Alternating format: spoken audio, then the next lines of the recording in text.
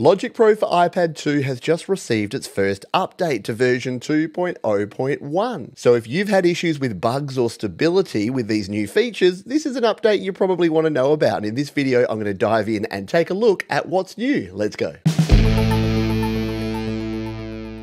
To update Logic Pro for iPad, you will need an active subscription, and I explained that in another video. You'll find linked up there and in the description. And then you need to go to the App Store. This is the easiest way to do it. Search for Logic Pro for iPad, jump in, and you'll see an update button ready to go. I'm going to go ahead and hit the update button. It's going to go and request the update, and there you go. It's updating my version 2.0 to version 2.0.1. Once that's done, it's ready to go. We just hit the open button, and it's going to open Logic Pro for iPad, and it'll give you this little welcome screen, but this is pretty much what you've already seen if you've already checked out Logic Pro for iPad 2. So we're going to hit continue and dive in here. Yes, the session players are great. We've already downloaded them, but what happens if we hit this download 4-packs button here? Is it going to download new versions of them? Well, let's find out. To do that, we're going to hit the create project button here, and we're going to jump into a new project. Not right now, Apple. I'll rate you later. We'll jump in here and go to a new track so that we can check out our session players. There you go. It's downloaded the electronic drum. So apparently there is some new stuff in here that it needs to download. But if we come here to the bottom left and go to your sound library, this is where you can check to make sure everything is either downloaded or being downloaded. Let's tap on Manage Packs. And there you can see there is some things we don't have. If we scroll down, what don't we have? Well, apparently we have everything. Oh, these are downloading at the moment. But if in doubt, just hit the Get All button, and there you go. It'll say installing those. Yep, we're good. We'll continue, and everything will be installed. I'll join you once these are all downloaded. Now, your mileage may vary, but for me, even though I had these downloaded, it is re-downloading the electronic drums, acoustic drums, studio pianos, and studio basses. And this is because there's some bug fixes and stability improvements across all of these new features, which we will show you in just a moment. Okay, so this last pack is nearly done, and there it goes. We've got all of these updated. If we scroll back to the top here, there should be nothing left to download. So I suggest, even if you're not using this straight away, that you jump in and hit that download update button now, get everything downloaded and updated so that next time you use Logic, you're ready to roll. I've opened up the project that I was working on before, and everything looks exactly the same, but it's what's under the hood of this new update that we want to take a look at. So let's jump over to the update notes and go through these one by one. Here are the Logic Pro for iPad 2.0.1 release notes. You can check out the link to these in the description of this video,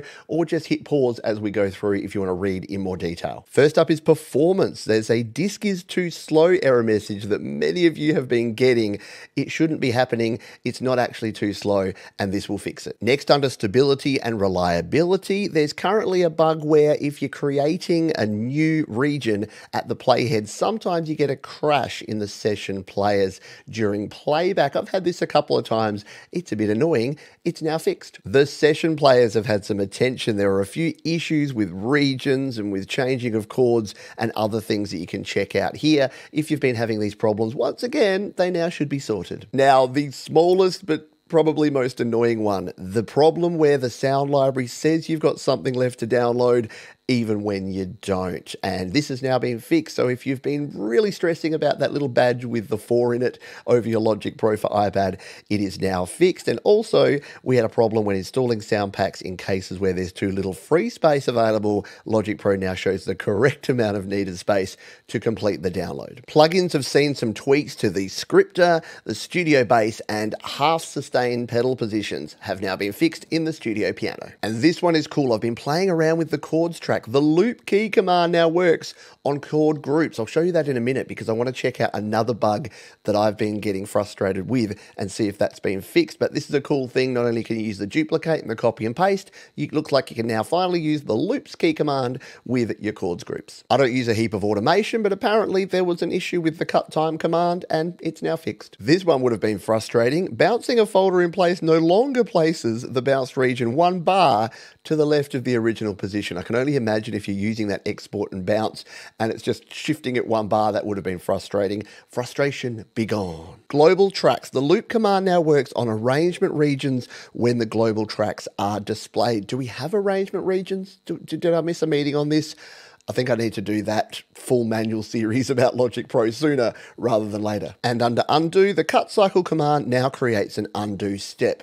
Really handy because sometimes you do something and then you undo. If it didn't realize you did a thing, it undoes the last thing. This has fixed it. And that is it. Everything else is the previous version, Logic Pro 2.0. And I cover that in massive detail in another video you can check out in the description right now. So is there anything massively new in this update? Well, no, not really. It's bug fixes and stability improvements. But if, like me, you've been using the new Logic Pro for iPad 2, loving it, but just wishing that it was a little more polished, now the polish is here, and this is a reminder about why it is so important to report your bugs. Make sure that you're reporting any bugs, any features that are not working or features you'd like to see directly to Apple. I'll put a link to where you can do that in the description. Now, one of these things that I can check is the chords loop function. So now we should be able to select a chord, tap on loop, and yeah, there you go. So now we can actually loop out our chords. So if you've got a chord progression and you want to loop it over and over again, you can now do that by using the loop command here. Looks like you can't do it over the top of another chord, so we would have to delete that one and then come back and try. Yeah, there you go. So you can loop out your chords if you've got a repeating chord progression rather than copy, paste, copy, paste. So that's a handy time saver. And before we finish up, let's check the one bug that I found on the very first day I used Logic Pro for iPad 2, and that is if you're here in the manual section and you create your own manual pattern, you can't copy and paste between sections. Let's try and see if this works now. So we're going to tap, we're going to hit copy, we're going to go to the next section, and drum roll please. No, still not pasting. So this is something that I need to take my own advice on and go and report to Apple so that in version 2.0.2, maybe this one gets fixed too. There you have it. Is this an update that has got a lot of amazing new features? No, we had that 2 weeks ago, but it is great to see that Apple are continuing to commit to Logic Pro for iPad 2 because after all, it's a subscription service that you and I are paying for. So hopefully we see more consistent updates that continue to improve, add new features, and make Logic Pro for iPad even better. If you'd like to learn more about using Logic Pro for iPad to create, record, and release your best music, check out the other videos down in the description, and I'll see you next time.